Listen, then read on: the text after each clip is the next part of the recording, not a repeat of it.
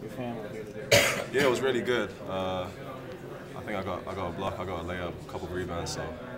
So it wasn't the typical big performance stat-wise for me, but it was definitely good just to have him there. Going into some early foul trouble, which is the worst thing to have on senior night. But you can't be too upset when you beat a really good team and you do play pretty well. Fran said he normally doesn't start the seniors. What was that moment like when he told you were going to start? He said the first thing you did was you went over and gave Adam a hug.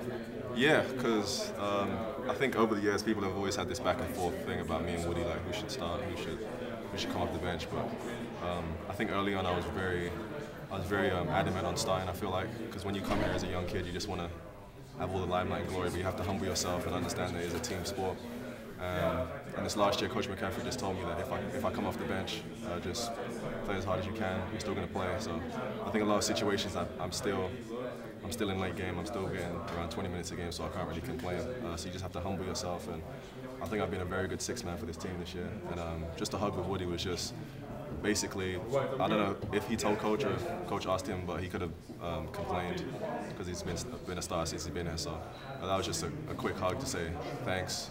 I can take over it for one game and get back to normal. Is that an example, though, why this team's successful, the chemistry you guys have with each other? I think everyone just understands their role. I feel as though I could have complained the whole year saying I wanted to start or I wanted to play a bigger role offensively. Josh could have done the same thing after playing pretty well.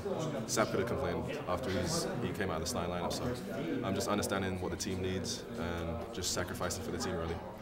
What was it like at the end, you know, when you came out and everybody was cheering and everybody was standing up for you guys? Yeah, it was big time.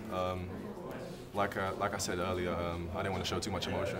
I just try and be professional for the couple hours in the game, and then I saw Whitey crying. That kind of got me going. So he told me he wouldn't cry. So I think I don't know where he is, but I think he owes me some money because we had a few bets going about who would cry. So I think I'm gonna eat well tonight. That money. So yeah, it was just very emotional.